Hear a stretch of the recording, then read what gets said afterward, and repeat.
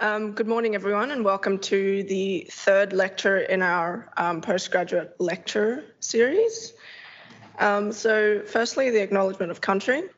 We acknowledge the Wurundjeri people of the Kulin Nations as the traditional owners of the land on which we meet and recognise their continuing connection to country and community. We pay our respects to elders both past and present. So today I have the pleasure of introducing Professor David Komander, who will be giving a lecture on inflammatory signalling and ubiquitin. So David is a world-renowned figure in the field of ubiquitin signalling. He moved from his previous lab in the MRC Laboratory of Molecular Biology in Cambridge to WEHI in 2018 to assume his current role as the division head of the ubiquitin signalling division and the head of the Komander lab. The research interests of the Komander lab include a focus on deubiquitinases, mechanisms behind both protein and non-protein ubiquitination, and how ubiquitin signaling plays a part in diseases such as Parkinson's disease. Aside from fishing for answers to the big questions in science, David also enjoys getting out in his kayak and fishing for actual fish in the sea. So anyway, without further ado, I'll hand the podium over to David for his presentation on inflammatory signaling and ubiquitin. Thank you, Felicia. All right. Thank you, Felicia, for this kind introduction. And it's funny to be back up here. I'm always a bit scared of these talks because these home crowds are always the worst, So these are people that you have to meet after you actually, leave the lecture. And these are really the most stressful talks you can give, I think, as a scientist. But I'm actually going to have fun today because I'm going to go through a lot of work that we have done over the past couple of decades on the ubiquitin system, and I'm going to give you sort of a perspective here. And I really want to use this time to really alert you of this beautiful, beautiful ubiquitin system that we continue to study. And if somebody would have told me, when I started in the ubiquitin system and I was a postdoc, and on my postdoc interview, my to-be boss, David Barfoot, basically said to me, look, these kinases, that's all very nice and fine, but I think this ubiquitin thing is really something you should look at. And I really have gotten so excited about this, even while I was writing my PhD thesis about what was next and what wasn't known and all of these things, that it was really beautiful to immerse myself. And just really literally last week, Saturday morning, I got up at 3 o'clock in the morning and my head started spinning around the data that I'd seen the day before. And so I still lose sleep over ubiquitin, and that's, I think, a testament to what you will hear about. So I'm going to give you an intro into the ubiquitin code from a very ubiquitin-heavy perspective, and this has really been our approach in the last 2 decades or so. I will mention some of the problems that I don't understand, so if you've got an idea, please let me know. We've used steps to really interpret the ubiquitin code, and I will show you some of the data that we've used them for. And then I'm not really sure I have lots of time for this, but I also really want to give you, ideally, a bit of techniques and tools at your fingertips so that you at least know about them if you should ever come across ubiquitin and practices. And then I have a little bit of information as well when I talk about Otrulin, but really this is a pretty ubiquitin-heavy talk. And when I sort of put this together yesterday, I realized, okay, actually there's no time to talk about any of the dubs and viruses and bacteria, and I just, we are working on this quite a lot. Really, there's no way to do this any justice, so I won't even try.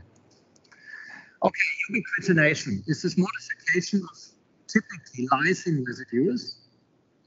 This is a protein called ubiquitin.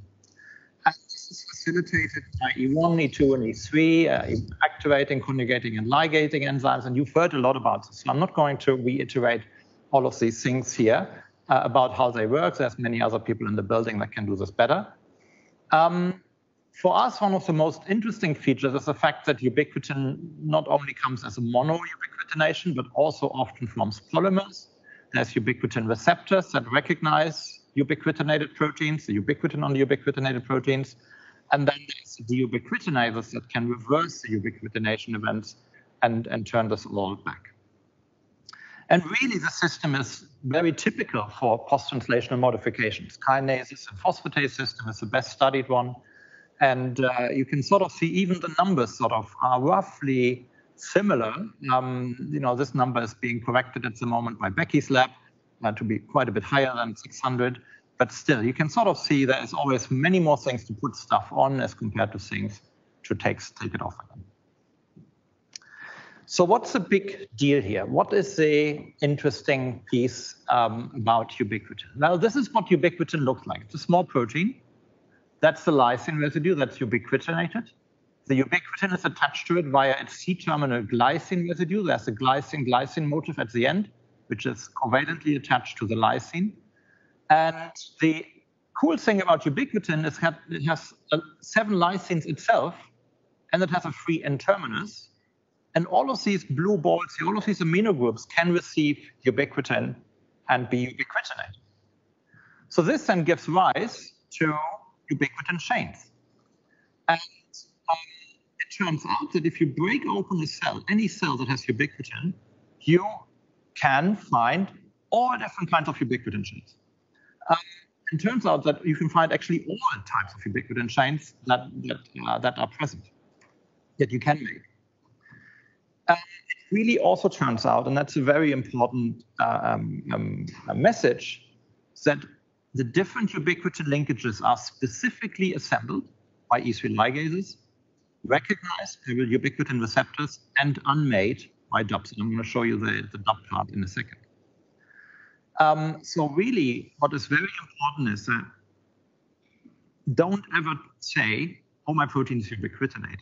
I want to know what type of ubiquitin is attached to your protein. Okay, this is a very, very important thing, that because you have very, very different types and very, very different outcomes here, that determine this. So just to say, oh, it's all ubiquitin isn't quite enough anymore. So, but what I'm really trying to say here is that, okay, we have the possibility to really form all of these different types of ubiquitin chains. Unfortunately, of course, in the cell, this is not color-coded, right? So what we have here is a system where 4 ubiquitins always have exactly the same mass, always have exactly the same composition, and the only difference is how they are connected, how the ubiquitins are connected to each other to effectively turn lysine 63 chain into a lysine 48 chain. It gets a little bit more complicated the moment you start to think about ubiquitin chains beyond 2, because then you can actually make mixed chains where you add, well, basically extend the chain from one linkage type to a second linkage type. You can have branched ubiquitin chains where you basically have one ubiquitin that is ubiquitinated on multiple sites to make a branch. And then, of course, there's all other kinds of possibilities, because we are still talking about proteins, right? So there's, for example, things like SUMO and NET8. SUMO and NET8 are small ubiquitin-like modifiers that can be SUMO can be ubiquitinated, and ubiquitin can be SUMO-related. So there's a lot of crosstalk between the different post-translation modifications. And then, as I said, ubiquitin is a protein. Lysines can not only be ubiquitinated, they can also be acetylated. Arginines can be undergoing modifications. And of course, phosphorylation is also happening on ubiquitin. I'm not going to talk about this at all today. So one word about ubiquitin-like proteins, because this is another thing that you might come across in your studies, right? Ubiquitin is one out of a number of small molecules that have the same folds and are attached in an E1, E2, E3-like fashion compared to NET8 and SUMO1, for example. And then there is these other modifiers, ISG15, which actually is like ubiquitin, but it has 2 ubiquitins. So it's like a little bit like a linear diubiquitin chain with 2 ubiquitin-like molecules linked to each other. But again, same story, ISG15 is added to proteins. And then there is this one, FAT10, and I wanted to bring this out here because of the inflammation aspects here that is really fascinating, right? So IgG15 is interferon-stimulated gene 15, very important in any viral infection, and many viruses target IgG15, which is obviously then saying that if it's good for the virus to target it, it must be doing something important in viral infection. And what I also find very fascinating, although we've never worked on it, is this protein called FAT10, and it's especially here a slide for all the immunologists in the room. So this actually stands for HLA-F adjacent transcript 10, which is localized in the MHC class 1 locus. And it's expressed and induced in the immune system, but only then, and it acts as a special degradation signal in the immune system. So this is really interesting, right? So there's this is actually called Ubiquitin D, right? Just as an old name. So there's Ubiquitin-like modification here, restricted to the immune system. There's a single lab working on this in Germany, Markus Göttrup, and he unfortunately passed away, I think 2 years ago now. So this is like a massive untapped field of science that, I think must be doing something else. This must be something doing very important in the immune system, otherwise we wouldn't have it.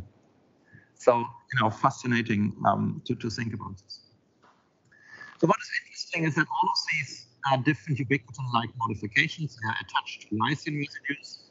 They have different C-terminal residues, so that distinguishes them. So many of the enzymes that work on SUMO, all of the enzymes that work on SUMO don't really work on ubiquitin, typically. And again, you can sort of see FAT10, has a very different C-terminus. So really it has to have a completely its own assembly machinery, moving machinery, and so on. So it's a pretty big system to start with. So what we've been very interested in, and what the field has sort of been moving into in the last decade or so, was modifications on ubiquitin that are not ubiquitin. So, for example, phosphorylation. We've done quite a lot of work on this. You might remember the works that some of my student here is doing some on PINK1, and other people in the lab are doing on now. The other thing, and I think that's really the kind of stuff that really excites me a lot right now, is this idea that ubiquitination is now not only found in lysine residues, but we actually have it on serine-threonine residues, so serine-threonine ubiquitination that has been described. Then, because now we are talking about ester linkages, we can actually attach ubiquitin to, for example, lipid A here. So it's not entirely clear which of these is ubiquitinated. Sugars, glycans are ubiquitinated, and that's something we are very interested in. You might remember the talk from Yuri a couple of weeks ago only, talking a little bit about the idea that all of these non-proteinaceous ubiquitination events might include glycans. And then we have modifications on phosphatidylethanolamines, so lipids. Right? So we really have no idea right now how deep, how big the system is. And that's the beauty of it, right? Because that really tells us there's so much more to discover. So in my lab, really pretty much from the get-go, we've always taken a little bit of a different approach to your standard way of being. Playing up a little bit. Would it be okay if you actually switched to the main? Sure. Yeah. No worries. There you go. Okay, I hope this works. So the way that we've attacked the ubiquitin system is really with a very ubiquitin-centric approach. The idea and the mission of the lab is that we want to understand the ubiquitin code, and we go into the system backwards. So we look at the signals first, and then we try to understand what makes the signal. How can we make, for example, these specific ubiquitin chains? How can we write the code? How can we read the code? What's recognizing these chains? And how can we destroy and erase the code through the deubiquitinases? And by doing that, we basically have to, already have a lot of enzymes to deal with. And I will talk again, I will talk a lot about the DOPs. But the new frontiers that are emerging, for example, with phosphorylation, really it means we also need to look for kinases and phosphatases. Acetylation of ubiquitin has been described. We don't know anything about acetyltransferases. So this at the moment is a massive black box of enzymes and proteins to be discovered. And this is now going a little bit historic, right? Because I just want to show you where we came from, okay? So when I started my lab, when I did a postdoc, there were 2 ubiquitin chain types, K48 chains, K63 chains. K63 chains were discovered. K48 chains are the typical chain type that people got Nobel Prizes for to do the degradation chain types. The first chain type K48, and then in 2000 or so, K63 chains arrived on the scene. So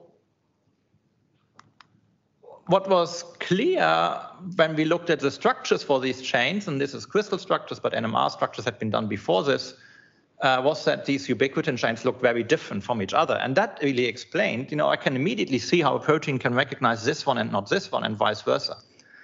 In the first work that we've done in my lab, sort of started for my postdoc work, we basically put another chain type, the linear chains, into the mix here. And we realized that when we looked at the DUPs and the ligases and the binding domains, we immediately got a lot of specificity back. So there were lots of enzymes which really didn't bind K48 chains, but only K63 chains. Or there was even one that we found that was only binding linear chains and not even K63 chains, although the linear chains look very similar to the K63 chains. So there was a lot of preferences. But of course, the problem was that this was preferences for 3 chain types, and we knew there was going to be more. So really, we had to analyze all ubiquitin chains. The trouble was they've never been made. They didn't exist. We didn't know the enzymes, how to work with this. And this really became the first big task of the lab, right? We really needed to make the tools, and again, right, you're only as good as your tools. You only understand as much of the system as you have the tools for it. So these were gels that we were able to run probably back in 2009 or 10, end of 2010. And you can see now all the different types of ubiquitin chains. So what were the breakthroughs? First of all, UBE2S was an E2 enzyme that we realized when we characterized it carefully, that it actually made K11 chains. So there were enzymes we could easily pick up from the freezer. People had clones and we had expressed them. And when we looked at what they made, they actually turned out to make totally different chain types that nobody's ever studied, okay? We were able to use chemical biology, and so these sort of papers came out in 2010, but chemical biology now was able to make all of these different ubiquitin chains for us. And that was a big breakthrough too, because suddenly we ended up having all of these different ubiquitin chains in the freezer. And yes, they were chemically made, but we had evidence that they existed in cells, so that was okay. Still, chemistry is one thing. It's nice to have chemistry and help you make your tools, or chemical biology, but we still needed to understand what the enzymes were. So NLEL was a bacterial enzyme that a student in the lab found to make K6 chains, and we used that for making K6 chains.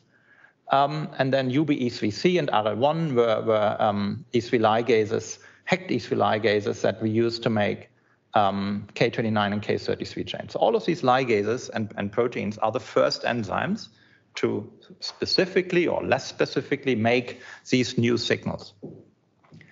And so this was fantastic for a tool aspect, but it also immediately showed us, look, if we have an enzyme that makes K29 chains, K29 chains is probably doing something very important, because otherwise we wouldn't bother making an enzyme for something like this specifically. And NLEL actually is an enzyme from a bacterium, like from a pathogenic E. coli, right? So bacteria know everything about the system, okay? They make an enzyme which has specificity for K6, K48 linkages, right? So something about this linkage combination must be special, otherwise bugs wouldn't worry about it. So with this, we basically ended up and having like the full set of enzymes that would allow us to make these chains.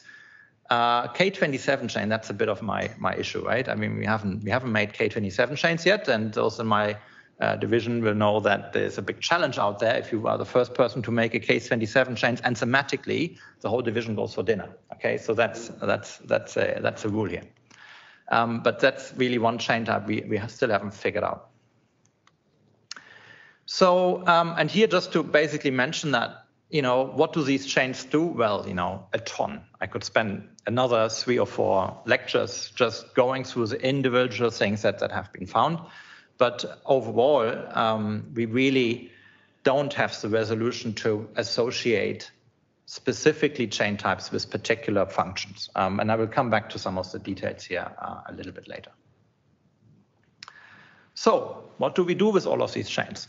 Well, let's cleave them again, okay? See what we can do with cleaving them. So the next part, I'm going to give you an introduction into deubiquitinases, which are really cool enzymes. What do DUBs do? So we need DUBs in many pieces. We need DUBs to make ubiquitin in the first place. Ubiquitin is not translated and expressed as monoubiquitin. It's actually coming from a polygene. UBB has 9 copies, UBC has 3 copies, completely changes in different species. And then ubiquitin is actually expressed as a fusion tag with some of the ribosomal proteins. That's actually really just a solubility tag to help these proteins fold, I think.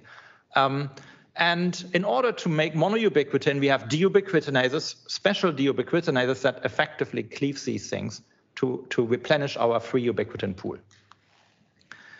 DUBs are very important because, ubiquitin is a degradation signal. A protein is ubiquitinated and it normally goes to the proteasome. DUBs can rescue that and can effectively stabilize the protein and turn the ubiquitin back into the pool. At the proteasome, however, if a protein arrives at the proteasome, the ubiquitin is not co-degraded. It's actually released from the substrate and recycled. Okay, so there's 3 DUBs sitting on the proteasome to effectively pre-process and sort of deal with ubiquitinated targets. On the other things, we have lots of ubiquitin events that are non-degradative. And here we basically have DUBs to halt signaling processes, and we basically also have DUBs which might not take the entire ubiquitin chain off, but maybe just to turn a polyubiquitinated protein into a monoubiquitin. That's ubiquitin editing, and that's happening as well. So there's no reason for DUBs to cleave ubiquitin one by one, right? And opposite, actually, many DUBs release chains, and we have specialized DUBs to make sure that we never see in a lysate, in a cell lysate, you never see polyubiquitin. You only have a big fat monoubiquitin band because of all the DUB activity that deals with all the released chains. So what kinds of DUBs do we have? So we have, at the moment, 7 families of DUBs. The biggest family are the USP enzymes, then we have OTU enzymes with 16 members, and a number of smaller family and classes. So,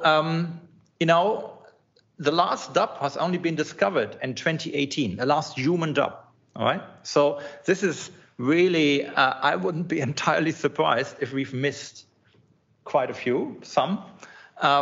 And right now, so we have lots of ways to discover them. Bioinformatics has been very important here.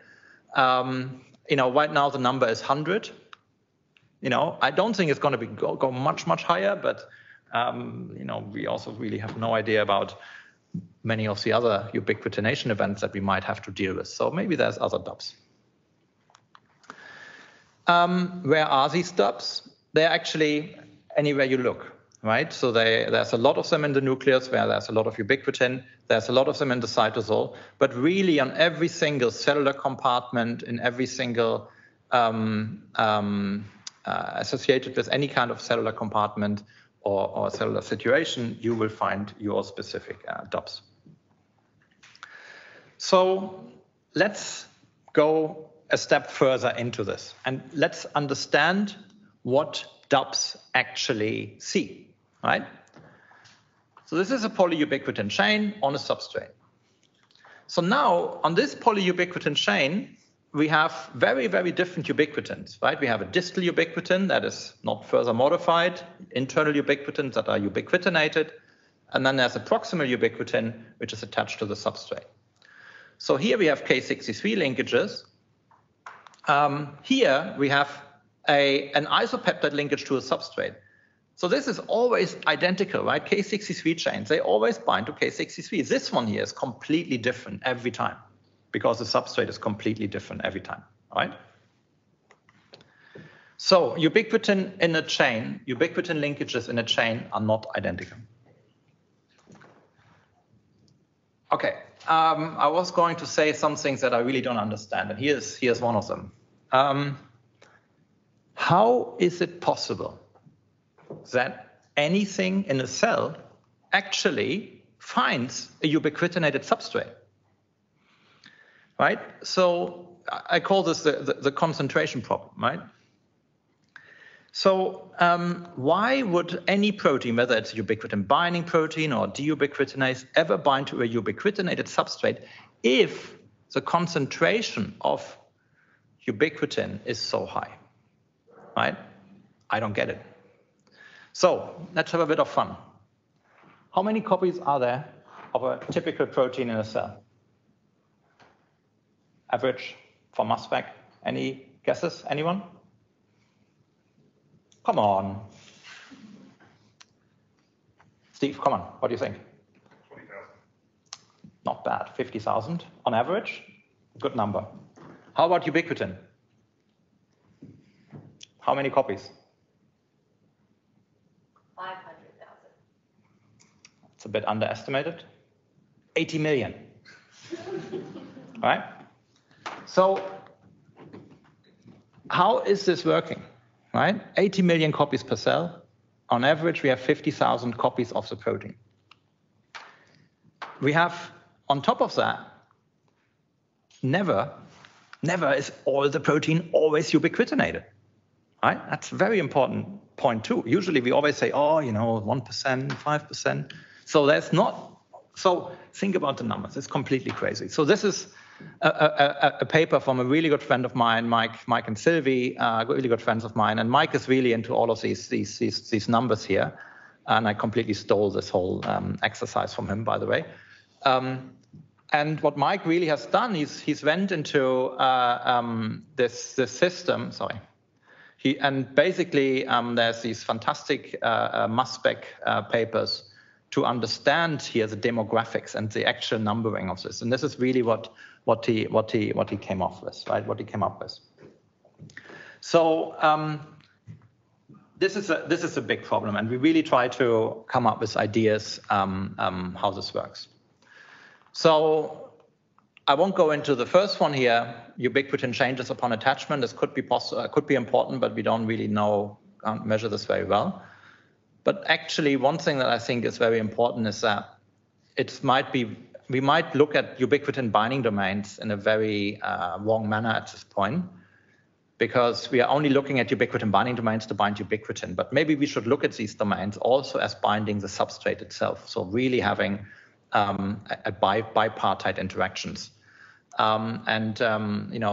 We've worked on this, and Simon Scutz is still working on systems here where we really see now for the first time when we look at ubiquitinated proteins that the ubiquitin binding domains really seem to recognize both the protein and the ubiquitin. And that would, of course, then generate specificity here that would allow you to turn ubiquitination events and make sense of them, I guess. And then the other thing, and this is something that, again, is a really interesting structure biology point, ubiquitination of proteins, we don't know anything about what this does to proteins, right? We have no understanding what this means for the proteins itself. So ubiquitin, there was actually one paper that basically says, actually ubiquitin starts to unfold proteins, which is good for the proteasome. I totally love this story, but again, this is sort of just an idea. And why don't we know this? Because we can't make ubiquitinated proteins very easily, right? We just made all the chains, and even that we struggled with for a long time. But we basically are in a position that we are not in a position to look at this structurally yet. Okay, let's come back to this picture here. This is a K63 chain. Now this is a K48 chain. So here we have another problem, right? Because look at this chain. How can anything ever bind to this, right? So especially if you think about a deubiquitinase. So this is now in yellow. You have a deubiquitinase, a USP enzyme. Ubiquitin sits here. The C-terminus goes into the catalytic site, and you can see there's even a bridge over here. So this and this is not the same thing, because here the chain has to completely open up.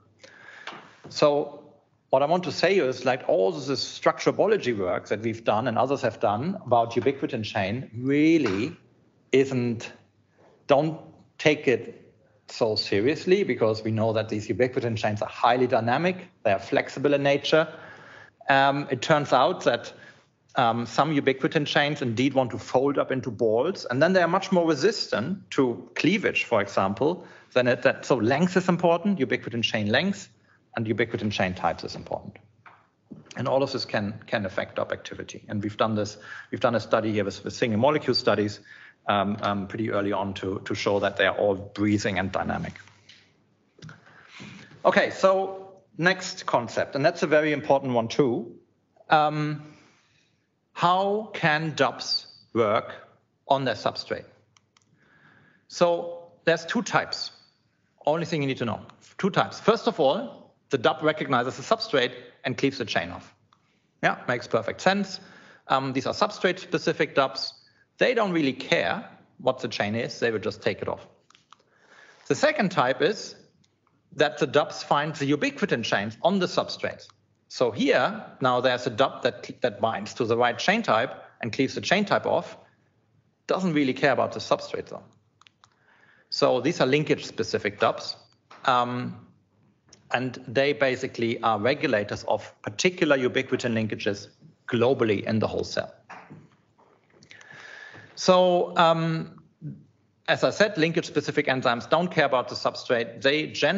So they basically will cleave the chain, but they will have probably struggles to cleave the last ubiquitin off. So they might actually generate monoubiquitinated proteins. But they would be good to regulate linkage types globally. The enzyme that I'm discussing later, Otulin, is really a protein for that that regulates linear chains very well, but doesn't do anything else. So some of these classes of DOPs, we have 7 classes, and some of them are really in this category of being linkage specific and regulates the system, probably at the global level. And then we have the substrate specific enzymes. And again, these are the ones that recognize your protein of interest and will take all of the ubiquitin off. So they don't care what type of ubiquitin is on there, they will just take it off, including the last ubiquitin, and they generate unmodified proteins. This is ubiquitin-specific proteases, or USPs. And these enzymes are very specific to particular targets and particular contexts. And then, what's emerging is that we have specialized enzymes. So this one is shown to cleave mostly oxy, ester linked ubiquitin chains. UCHs might be cleaving branch chains, but again, this is sort of relatively fresh data. So when I talk about linkage specificity, what do I mean? Here's what I mean. You take all of the ubiquitin chains, run them on a diubiquitin, on a SDS page gel.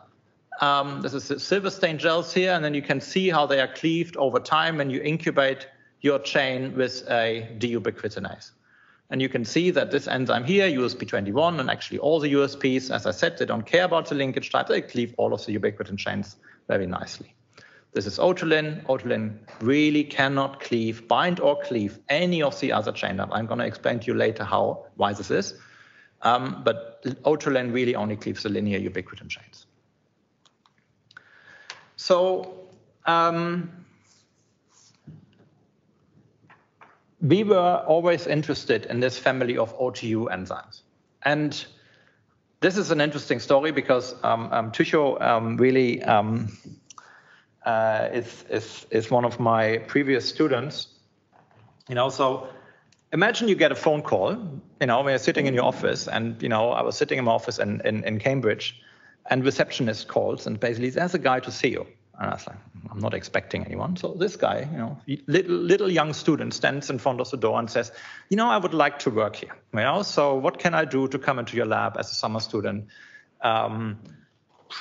Sure, why not? So we talked. He clearly was pretty switched on, and he arrived as a summer student. And he arrived at a really interesting time, because at that time we had cloned and expressed all of these different enzymes. So 16 OTU dubs in humans with an intact catalytic triad. Many of these OTU enzymes, so we were interested in them because the ones that had been studied, and not many of them had been studied, but some had, they were all interesting in cell signaling processes, and they had been suggested to be having some kind of linkage preference. So this is their domain structures. They were relatively small and workable, and Tycho really worked with constructs that we had come up with and was able to purify all of these enzymes. And then we were able to show that these are active using these suicide probes. You can see all of them shift up, which means they're all active. So that's good. So we can make bacterial produced OTU, human OTU enzymes, all of them pretty much. So think about the summer internship, right? I mean, Tycho would be working in the lab alongside some of the postdocs. He's a night owl, so he was really working all the evenings and nights together with the Japanese postdocs. That was crazy guys anyway. Basically, they were running these assays every day, a new assay. And every day, Tycho was able to show me a gel which effectively looked similar to this. So this is OTU B1, cleaves K48 chains. This was all known. We really weren't surprised by this. Nobody had ever done this, by the way, because nobody had ever tested all the other chains that nobody else had against OTU B1, right? So that is still lots of really unique information on here, but O2B1 was clearly very K48 specific. Here's O2D1, an enzyme that, I don't think there was any paper on it back then. It was K63 specific. Then Tycho and another postdoc in the lab, actually, Anya, found that her protein, Cezanne, turned out to be K11 specific. We had O2D3, another enzyme with no papers attached, K6 and K11. We had Trabit, this is J1 here, which is a P97 associated dub, and that cleaved all of these middle linkages, 29, 27, 29, 33. And Trabit was another enzyme we had been working on already, was actually preferential for 29 and 33 chains. And then, of course, Otulin came along. Otulin is linear specific. So this is a subset of this data. Yeah, you can immediately see why I put it here, because we had a dub for every linkage type. That was pretty cool, right? So he had fun. And we had a lot of fun with what he did there. So now you have all of this data. There are so many questions, right? But let me summarize the best three here. How is this possible? I'll come back to that in a minute. How can the same domain, small catalytic protease domain, have a completely different preference for different types of ubiquitin chains? Biology, oh great, we have the first enzyme for K6 chains, the first enzyme for K29 chains, right? If we now understand what these do, well, we understand what these chains do. That's a really difficult one, right? And we haven't, this, if it was, I hope it will, this was a really difficult one. We're still working on that one. And tools. Well, actually, this is now a new tool to look at chain topology, chain types. And this was part of this first story that Tycho did, where he basically said, okay, I didn't realize that. Basically, just to give you one idea of what we've done with this, we've described a method that we call ubiquitin chain restriction analysis, or UbiQuest, which allows us to take all of these specific enzymes now and go into real scenarios, real ubiquitinated proteins, incubate them, for example, with a K63 specific dub, which cleaves only K63 but not linear chains, or with Otulin, which cleaves only linear chains and not K63 chains. And when you do that, you realize, okay, so here's the ubiquitinated protein. In this case, it's IRAC1.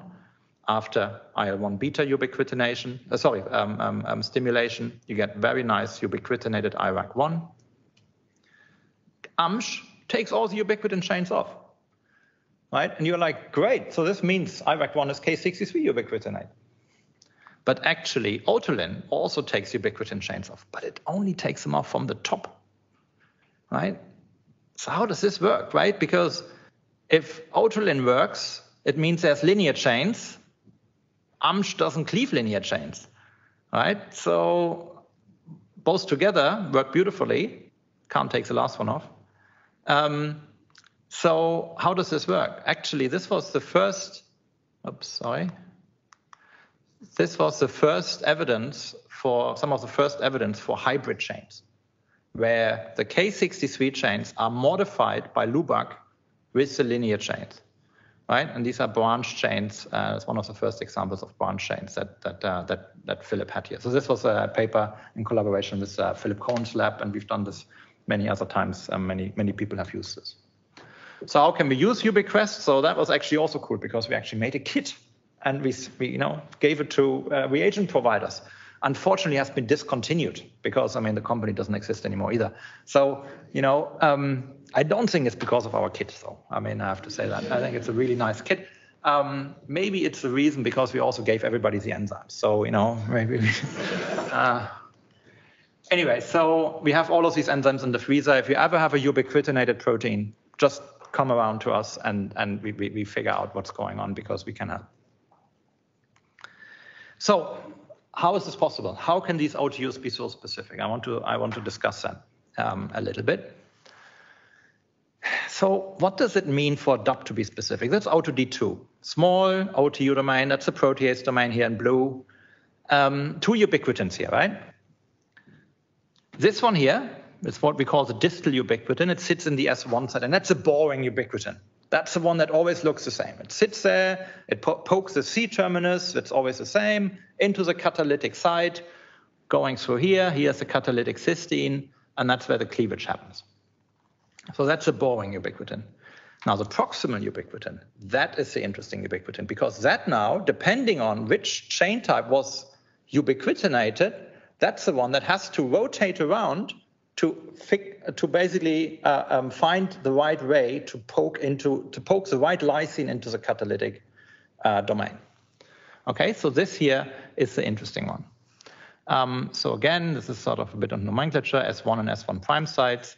And then we basically have the second ubiquitin here, which has all of these different lysine residues, and that needs to rotate depending on which lysine is deubiquitinated. So how can we do that? So first of all, that's becoming a structural biology question, right? So we were able to solve, so these were structures that were available, and these are the structures that we contributed.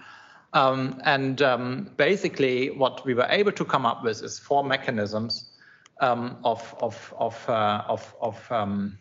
specificity, how enzymes can be specific. I don't want to go into any detail here. I just want to show you one pretty obvious example. So this one here is, again, I think OTU D1, which has not only a OTU domain, but also a ubiquitin binding domain. So what's happening here is that this enzyme with the ubiquitin binding domain is K63 specific. When we take away the ubiquitin binding domain, it becomes non-specific.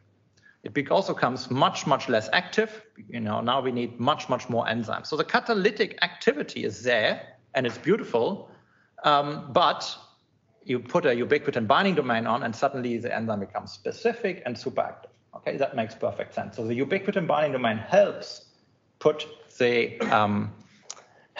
ubiquitin in the right place. And this applies to quite a few enzymes as well. So let me show you 2 other mechanisms that I think are really cool. First of all, I want to show you Cezanne. Yeah, so basically Cezanne is an enzyme that, again, we've studied for a very long time. It's K11 specific. The catalytic domain is K11 specific.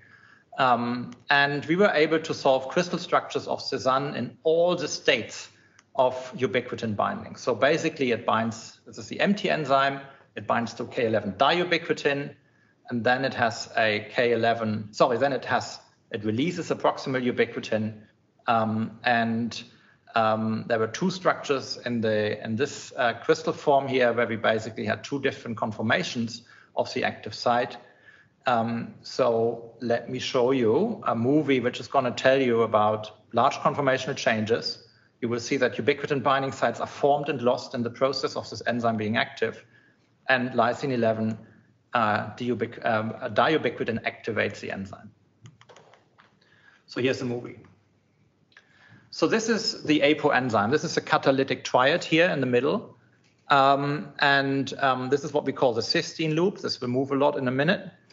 There are binding site residues for the S1' ubiquitin binding site, but you can see they are really not available. They only become available in the structure with diubiquitin bound. So there's a massive conformational change when diubiquitin was bound. Then it sort of kicks out the proximal ubiquitin after the bond has been cleaved, and that leaves one ubiquitin left in the binding site. Then there's a conformational change that effectively opens the cysteine loop so that this covalent intermediate can be cleaved off again, and that second ubiquitin can be removed. So what are the important messages here? So there's always one really nice ubiquitin binding site, and you can sort of see that the S1 site is rigid and always there.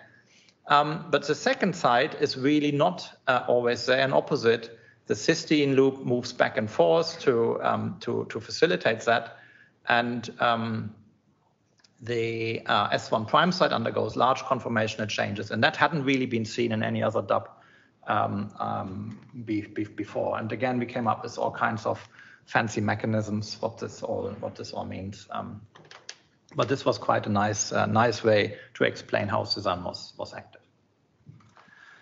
Okay, so the second thing then is, so here's a pub discussion, right? You go to Cologne, you give a talk there, and on the day before your talk, they take you out to a pub, and bloody hell, they were really heavy drinkers there. So at some point, Kai remembered that I asked him that. Basically, I said, look, have actually all the OTUs been annotated in the human genome, right? Fair question. But you would assume that it had been, but Kai, who's like a fantastic bioinformatician, basically said, I can have a look. I mean, I'm sure they have been, but So 2 weeks later, he came back with two names, right? FAM105A and FAM105B. FAM105B should become Otrolin, and basically, a new enzyme, and FAM stands for Family of Unknown Function. So a completely undiscovered DUB. So it's a linear DUB. I already showed you this. It cleaves ubiquitin chains, and it doesn't matter at which concentration. So you can really go to any concentration, and it will only cleave linear ubiquitin chains. How is this possible? Well, we were able to solve crystal structures. We were able to get crystal structures of the APO enzyme and then also of the enzyme bound to diubiquitin, and that really explained how the enzyme works. So let me show this to you in a slightly different way. So basically, this is just the catalytic center now. And what you can see here is that in the APO enzyme, this important catalytic histidine residue is actually pulled out of the catalytic site by these upstream charges, this aspartate 336.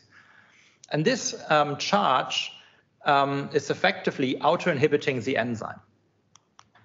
So now what we found when we looked at the diubiquitin bound structure is that the catalytic histidine was firmly put in place. And how was it firmly put in place? Well, it was firmly put in place by the ubiquitin molecule itself. So I said that the ubiquitin has to rotate in order to bind properly. So now here we had a situation where the rotation, only one particular rotation of the enzyme, injected this negative charged glutamate 16 of ubiquitin into the active site, and that did two things. First of all, it pushed the histidine into the right position, but secondly, it actually coordinated the catalytic triad. So there's a direct involvement of a residue from the ubiquitin molecule to facilitate the cleavage of the same ubiquitin molecule. And that's what we call ubiquitin-assisted catalysis, and this has been seen a number of times, but this was probably the first time. So this is nice. We now understand how autolin is so linear specific, and it only cleaves linear ubiquitin chains. This really was a discovery in my lab where I'm, as you have already figured out, I'm a real molecular person, right? I'm a structural biologist, I'm a biochemist. When we discovered autolin, this was the first time in my life where I basically said, oh, we really need to make a mouse, right? We really need to understand what's going on here and how important this protein is. Well, and that it is pretty important was actually already shown by this paper that came out with ours at the same time, because they actually started and they were unable to make an autolin knockout because it's embryonic lethal. So, yes, it's an important protein. So another thing we found is that autolin is a linear ubiquitin binding domain, and it binds directly to LUBAC. So you heard a lot about LUBAC and its complexes in Yuri's Wednesday seminar the other week. And I just want to reiterate here that we have this PAP-PIM interaction that autolin is forming. This is the PAP domain of Heup here. And really, I just want to give you a very brief primer into the signaling process, because this is my very ubiquitin-centric view of inflammation, right? So all kinds of things lead to inflammation and NF-kappa B activation. LUBAC is very important here, and LUBAC and linear chains are very important here. We actually know about this from many, many papers that have been published. Many of them have been published from people in this building. But what is also clear is that if you lose any of the components of LUBAC, you start to come down with autoinflammatory diseases, again showing that LUBAC is very important for inflammation. How about autolin? What does autolin do? I do want to, and these are slides I just made a minute ago, I just want to quickly give you a little bit more insight here from a paper, from a figure that Yuri made. Again, all kinds of different stimuli lead to ubiquitination. And I just want to show you how this is coordinated, because there is not just linear chains involved. The first thing that happens is that proteins come together, and the proteins that come together include E3 ligases, CIAPs, for example, but also other ligases. And these proteins, and this is what I mean with these gray boxes here, they can be any kind of protein that aggregates, comes together, not in a bad way, aggregates, comes together after signaling, right? So this could be your RIP kinases, this could be your MyD88, your IRAC proteins. So all of these come together and trigger signaling, which is often going via E3 ligases first. The E3 ligases are important to, for example, bring in kinases, the TAC1 complex. But then the other thing that these E3 ligases do is they bring in LUBAC. And LUBAC is this is a linear ligase, and again, I've already showed you that it attaches ubiquitin chains, probably mostly to other ubiquitin chains that are already there. But these ubiquitin chains are very important because, for example, NEMO and the IKK complex has got a binding site for these linear chains. It's not entirely clear how this all goes on, but what is clear is that IKK is very important to phosphorylate I-kappa B, which is then also ubiquitinated and degraded so that NF-kappa B can enter the nucleus. So this is just my quick run through of the signaling pathway. So now, going back to this, what happens when we take away autolin and we start to make a lot of these linear ubiquitin chains, right? Because now we have unlimited ubiquitin chains. So how important is autolin? How important are linear chains here? I already told you that LUBAC, if you remove LUBAC, you make no linear chains, and that leads to autoinflammation. So that's the question. So what happens when we do the opposite? Well, when we took out autolin out of just the hematopoietic system, we realized that we had autoinflamed animals. And that was really surprising in a way, because conditional knockouts in immune cells. So this really was surprising because, as I said, we basically have now more linear ubiquitin chains. So this was really a very strong phenotype. Again, same, really a fascinating story here that I want to quickly mention. Right? I was sitting. At some point, I get an email from a guy working at Cambridge, in the hospital. And he basically said, look, we have these families and they have all kinds of mutations in genes. And I just realized that you had just named one of the genes that we have a mutation in, and that gene is called FAM105B, and you now call it Otulin. And we have this family with a very inflammatory phenotype, right? So, he came over for a coffee, and Rune, my postdoc, and him, they were comparing phenotypes between mice and humans. And it's like, yeah, we have that too. Yeah, we have that too. So it was just completely crazy. So what happens in these patients when you have no Otulin or mutations in Otulin is that you end up with a lot of linear ubiquitin chains in bloods even, right? And that you can see the phenotypes here. So these are hyperinflammatory phenotypes, but also all kinds of other phenotypes. And we really, and our Rune in particular, has really worked through this now very diligently. And here's basically what we found and what we came up with. So it turns out that the role of Otulin is twofold, and there's two major phenotypes. The first one is you remove Otulin and LUBAC goes unchecked. When LUBAC goes unchecked, we effectively have auto-inflammation in all the cells, and that leads to, in particular in the myeloid cells, that leads to a cytokine storm where TNF is released, and we get hypersignaling from all of these cytokine responses. In other cell types, and this is something we've seen very early on, when you remove Otulin, LUBAC is downregulated. All of the LUBAC complex suddenly goes away too. And that means that these cells can no longer respond to the cytokines properly. And that leads to an induced cell death, because the LUBAC complex is very important to keep cells on the road, if you want. And now they can't respond to the TNF properly anymore, and that leads to cell death because LUBAC is downregulated. So there's a lot going on between this. So how do we know this is all TNF? Well, actually, the patients are effectively managed and cured, for lack of a better word, by TNF treatment. So they are very heavily responding to infliximab, and anti-TNF effectively completely reverses all of the phenotypes that they have. So what I'm trying to tell you here, we have a chain type that is very difficult to detect, because in normal cells, Otulin is fully active. There's no linear ubiquitin chains, and all of you here, hopefully you don't have any linear chains floating around, because you would be pretty sick. It's a very important enzyme to keep the system in check. If we don't have linear ubiquitin chains, you come down with autoinflammation. If we have too much linear ubiquitin chains, you come down with inflammation. So you can just see how finely balanced the system is that is provided by one E3 ligase complex and one deubiquitinase. And I only discussed a fraction of the data because I'm so running out of time.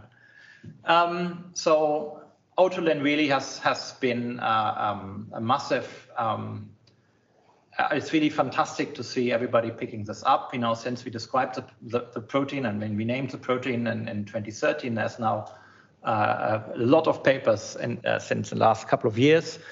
Otulin has been linked to new pathways. So now we have an angiogenesis phenotype. We've always seen this, or this has always been seen in the mice. And apparently there's like ALK1 is ubiquitinated by linear chains. That's a very new pathway, and which I like quite a lot. It's involved in interferon production.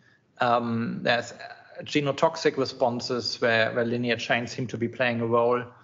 And then, of course, there's many more insights from the animal studies that are now perfectly done by people like Red van Loo and Manolis Pasparakis and so on, where they really, take Otulin through their zoos of knockout and crossing with everything they have in their zoos of mice. What is also cool is that Otulin really is becoming, there's some very exciting work done on Otulin in patients. So in ORAS, effectively disease that we described and named, and you can sort of start to see Lots of new papers here. Sophia has a paper where is it? Under revision? Is it? Yeah. Under revision on some Australian otolin mutants. But then also, this was a really cool story because this is actually now an otolin haploinsufficiency, so just one copy lost. And that actually has got some strong phenotypes in Staphylococcus aureus infection. So that is another thing we couldn't have predicted. Okay, so with this, I'm going to wrap up here. DUPs are exciting enzymes. We understand how they work. And the concepts that I've described to you, they are really across all of the different DUP families, and actually probably even going beyond that into the ubiquitin system, with all the recognition and so on. I think that's, we were able to learn some fundamentals here of the ubiquitin system by looking at this carefully. I've shown you that the human OTUs are linkage specific. We have mechanisms of linkage specificity, and they are very nice tools for ubiquitin research. So what are we doing in the system? Sorry.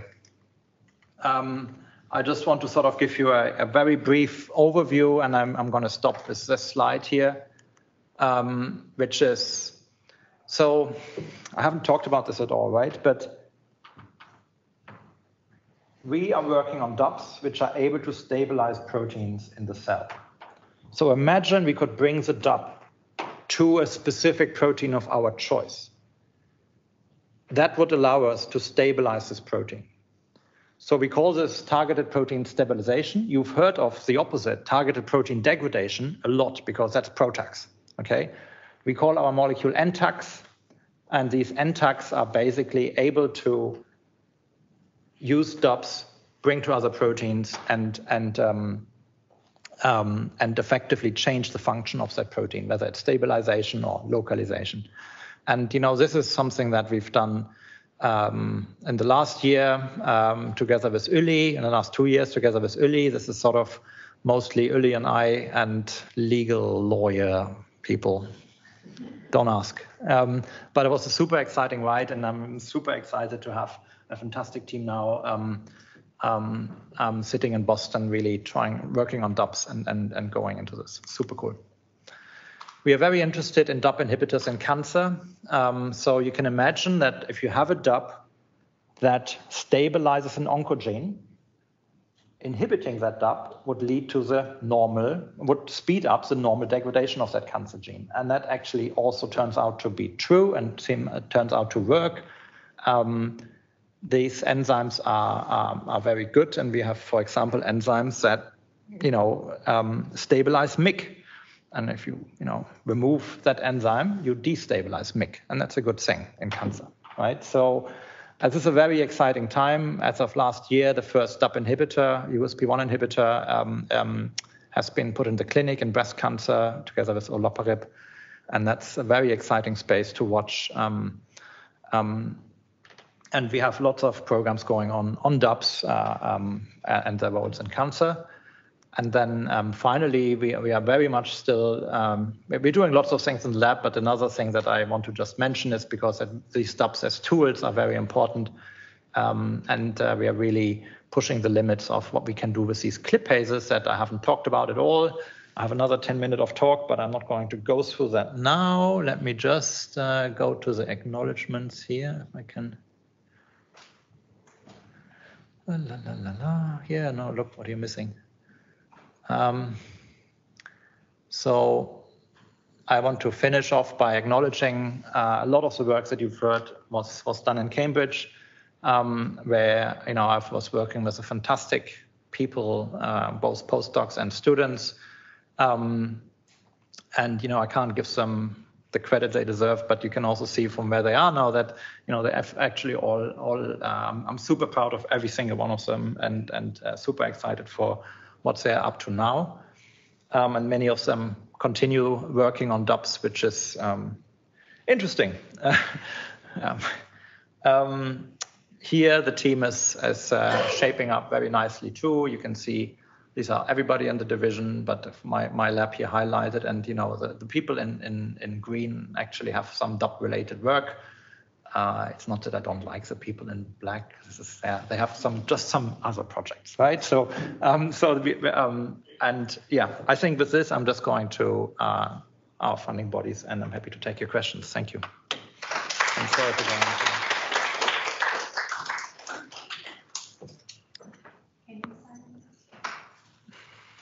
Thank you very much, David. Thank you very much. So Felicia had to run, so I will. Oh, you're back now. Oh, there you go. Thank you, though. Thank you again, David, for the wonderful talk. So now, does anyone have any questions? Yep. Okay, don't have to run. Thanks so much for the interesting talk. I had a question about the substrate-specific ubiquitinases. So the latter half of your talk, you spoke a lot about the chain-specific. Yes, that's right. Yeah. So I'm curious because you mentioned that there's a lot less ways to take things off than to put things on. So like I'm assuming that would manifest in there being less ubiquitinases than more and more ubiquitinases. So I'm curious how we maintain that specificity for the substrate-specific ubiquitinases. Fantastic question. Thank you very much. And the answer is we probably don't, right? So at the moment, the thinking is that out of the 100 DOPs, let's say 20 or 30 of them are linkage specific, the OTU enzymes that I've discussed at length, right? And I'm looking at them more like as general regulators of the whole system. You know, linear chains are down because of OTU. You got that part right. We have 60 or so USP enzymes, and these are supposed to be the substrate-specific ones. You are absolutely right. How can 60 proteins deal with 60,000 ubiquitination sites? You're absolutely right. And this is the reason why the DAP inhibitors, why we don't have more good DAP inhibitors and good DAP inhibitors in the clinic, because so far we've looked, many of these enzymes have multiple roles in cells. They target multiple different proteins. So they have more pleiotropic effects than we would like from a drug discovery perspective, right? You've seen there was one slide in there which was about localization of these enzymes. And localization seems to be very important. So it really seems to be a matter that it's about getting the DAP to the right place to then keep that place unubiquitinated, okay? And that's really that's how a lot of the thinking goes, that it's not so much about protein-protein interaction and protein is degraded, but really it's more, and again, I think even in the USP enzymes, there will be many which have global roles and might be regulating compartments or particular events like stress granules, for example, right? More globally. We simply don't know.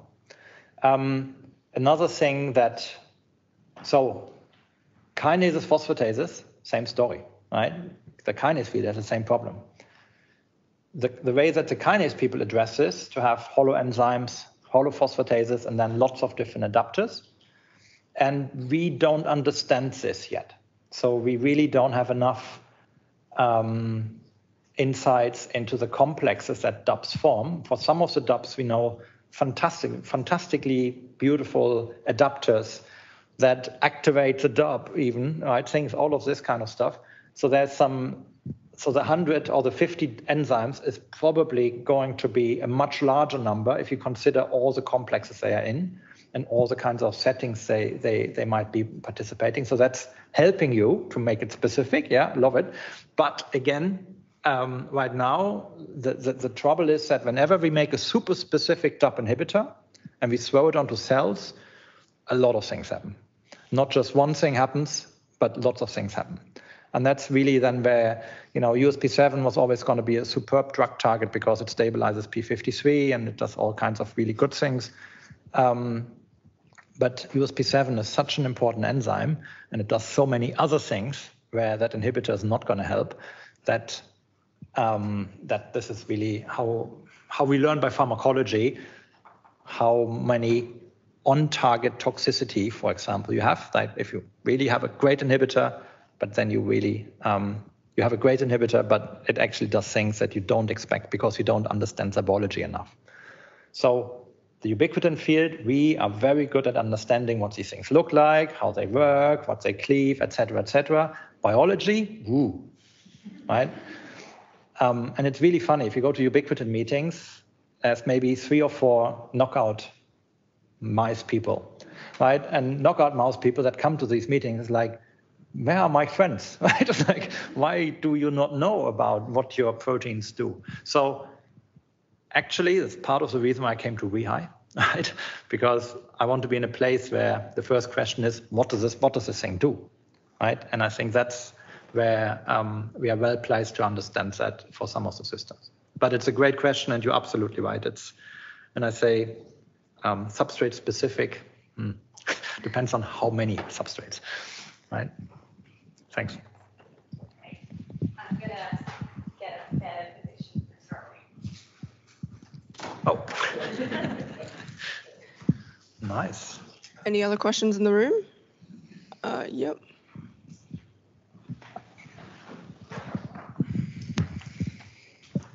Hi, thank you. I had a question. It might be a bit difficult to answer, seeing as the sort of biological functional side is not as well understood. But I was wondering if, sort of going back to earlier in your talk, when you were talking about the different chains that ubiquitin can form, do you think that different cell types might have a different sort of chain profile? Oh, yeah, great question.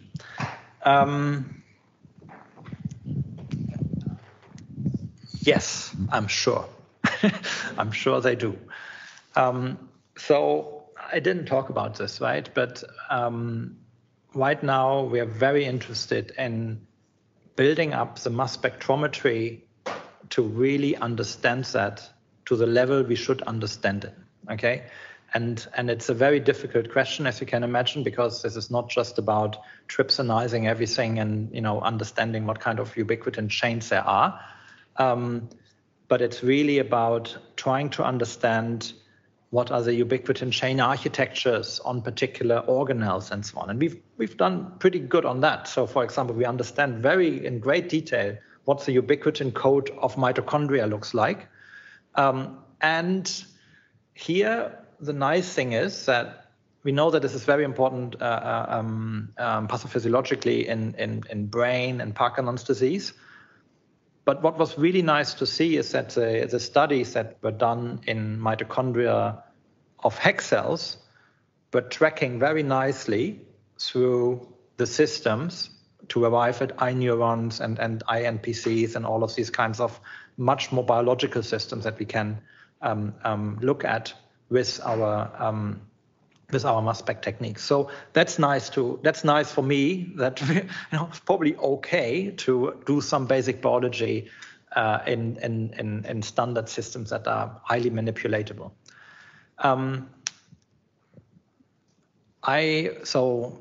People around me that are more biologically minded, for example, Becky and so on, they're really interested to use our mass spec techniques. So what we need to do, we need to remove our mass spec techniques to I don't want to say single cell level, that's really crazy, but to a patient-derived cell level, and really understand, is there a change in ubiquitin composition, in ubiquitin linkages in arthritis, for example, in inflammation conditions, in cancer, right?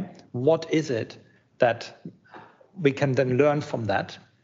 And I think that's going to be the next thing. And the phosphoproteomics people, they've done this extremely well, right? They've taken all their methods and they've really taken them to extremely small sample sizes to go into tumor tissues now and really understand the phosphoproteome of particular settings. That's exactly where we are going with some of the methods that I didn't have time to describe to you. So I totally expect this to happen. The best example it's probably Otrulin, right? You take out Otrulin, you get a massive increase in linear ubiquitin chains. You wouldn't see that if you don't have the tools to look at linear ubiquitin chains, So, and we have a nice antibody, so we can immediately check this out. But yeah, I think I think it's a great question, and I would definitely expect that this is happening. Yeah.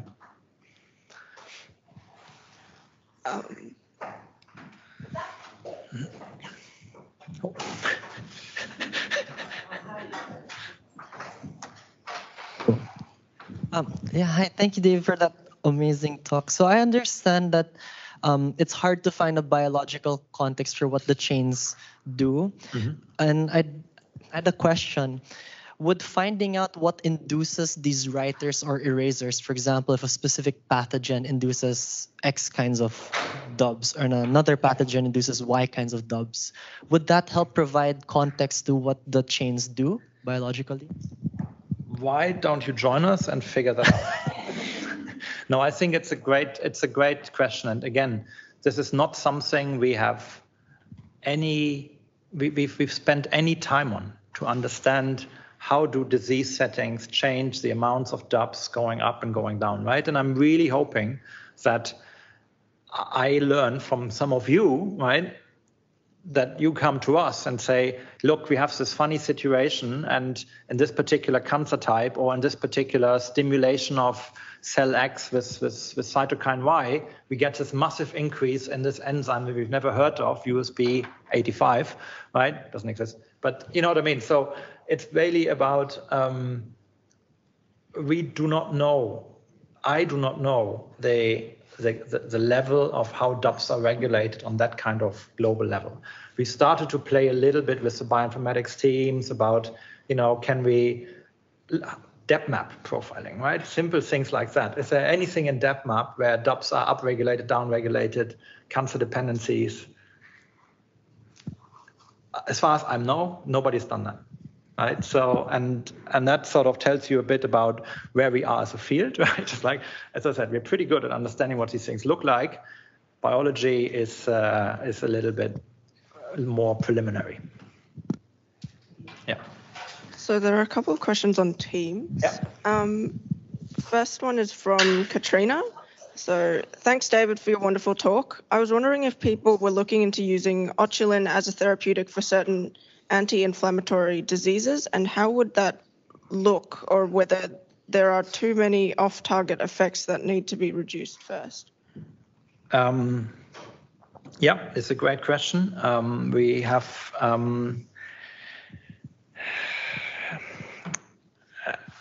mentioned this at the end, right? That the whole system seems to be very, very carefully balanced, and the whole system seems to be very much need to be kept in equilibrium. So it is a little bit dangerous, I feel, to put in drugs against Otulin. That's not a good idea. To make an NTAC to bring Otulin to particular inflammatory things, yeah, that's possibly a very good idea. But again, right, this.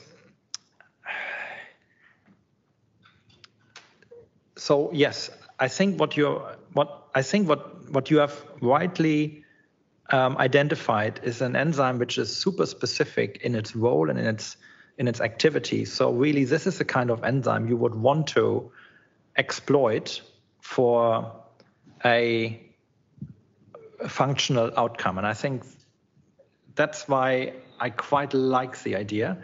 How to do it, and I've thought about it quite a bit. I'm not sure, and that's the trouble. Right, so, but it's a great question. Thanks. Another question from Anna. Thanks, David. Regarding the targeted protein stabilization with dubs, how would you distinguish between a mutant protein and its wild-type protein that are being stabilized? So let's say affecting the stability of wild-type P53 versus mutant P53 in cancers using the dubs. And how would you consider the effects of stabilizing a protein and its interaction with other proteins? Mm-hmm. Super question. So there has been quite a lot of, there's been a number of papers and a number of efforts, but we're not the only ones who try targeted protein stabilization. At the moment, the poster child for all of this is CFTR. CFTR, cystic fibrosis, is caused by a misfolded protein which doesn't get to the right place anymore. And importantly, there is a ligand, a small molecule ligand that stabilizes the protein and that basically keeps it, brings it, stabilizes the protein and sort of helps the patient to do this.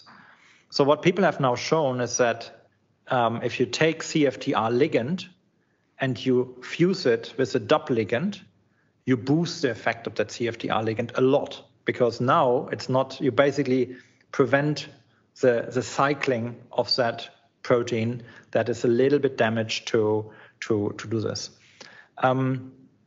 So the trouble then is that what you need here is a ligand for a protein that does not change the function of the protein, right? So you need a ligand that is not interfering, it's not an inhibitor, right? Well, that's really difficult because there's not many of these ligands around. Your P53 question is great. It would be fantastic to have something that makes P53, but again, we have the same problem, that it would be really good to have a ligand for wild-type P53 that doesn't change function of wild-type P53, that we can make more wild-type P53. And again, these ligands are very hard to identify and get. And then the question is, of course, how long is it going to take the cancer to mutate out of it, right? So if we mess around with P53. But again, you're thinking exactly on the right lines, and I have to be a bit careful what I say here, because obviously this is all a bit commercially sensitive. Are there any other questions in the room? No? There don't seem to be any more questions in Teams either. So let's give another round of applause for David. Thank you.